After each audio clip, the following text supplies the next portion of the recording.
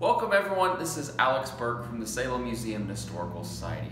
And for this week's episode of White Glove Wednesday, we're here to take a look at the artifact right behind me. And as you can guess it, this is a carousel horse from Lakeside Amusement Park.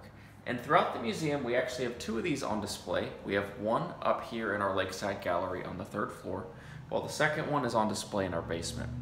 These are really interesting because when Lakeside was planned in 1919, they weren't actually supposed to happen.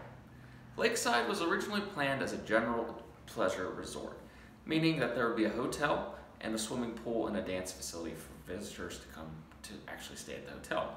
But after Lakeside opened up in July of 1922, they realized that the pool was the real moneymaker in this whole equation. So they quickly scrapped the general pleasure resort and made Lakeside Amusement Park.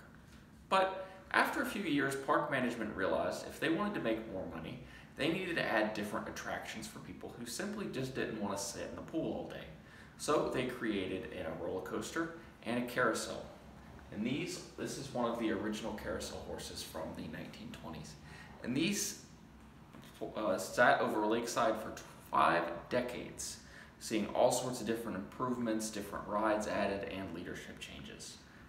They stayed all the way until 1972, when they were finally retired and replaced with modern fiberglass ones. They were moved to the back of the dance hall, where they stood for several years up until the late 1970s, when a crime unthinkable of happening to Lakeside happened, for the first time in decades, possibly. Horse thieves. In the evening of some night in the 1970s, thieves broke into the park, found the carousel horses, boarded them onto a Lakeside truck, and drove off undetected. After park leadership came in the next day and realized what had happened, they notified the police and the local media, and the story spread like wildfire. The thieves were ultimately never caught, but they must have realized they had some heat coming on, because they soon dumped the carousel horses into an abandoned field in Franklin County and ran away. And after they were discovered, the carousel horses were returned to greener pastures at Lakeside.